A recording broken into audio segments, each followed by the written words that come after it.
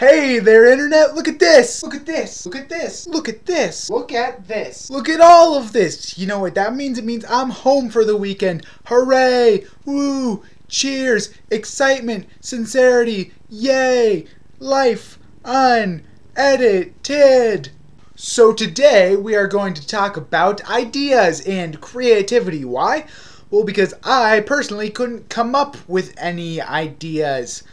Irony. So for the past couple days, I've kind of been boiling around in my brain hole the whole idea about ideas. You see, I've kind of always thought of myself as a creative person, but I've come to realize that there are people who are way more creative than me. I mean, take for example someone like Stan Lee. I mean, this guy basically made up every single Marvel superhero that is popular today. He didn't make up all of them, but he made up most of them, and that's a really impressive feat. And in college right now, I'm taking a whole bunch of classes related to film, and so obviously a large part of that is idea generation.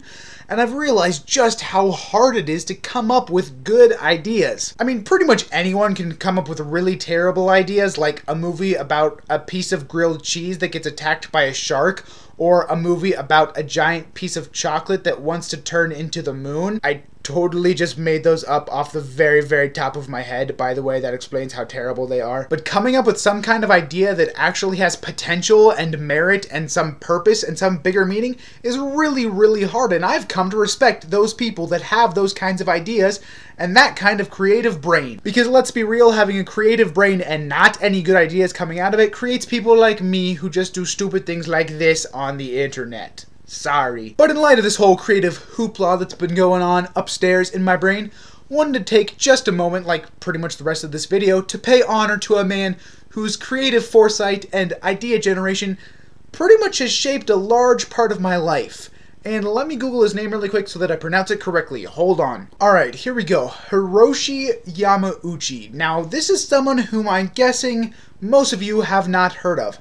However, this man was the president of Nintendo. You know, that little video game company. However, while most people do know of Nintendo as a video game company, most people do not know that up until like 1970, they were a playing card company. It wasn't until Yamauchi-san, that's how you say Mr. in Japanese basically, by the way, came to be the head of the company that they stopped being a playing card company, although they do still make playing cards, and started being this great, huge video game thing that we know them today. You see, he always had this philosophy that ideas and creativity and fun should be the core of everything his company did.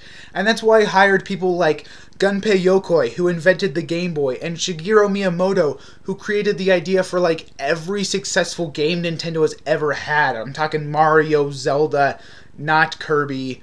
You know, most of them. And so it was this one man who was essentially responsible via his own creativity and ideas to create this massive company that is like a third of a massive enterprise in today's world. That's video games, if you're not tracking with me. Unfortunately, Hiroshi Yamauchi died a couple days ago, I think it was.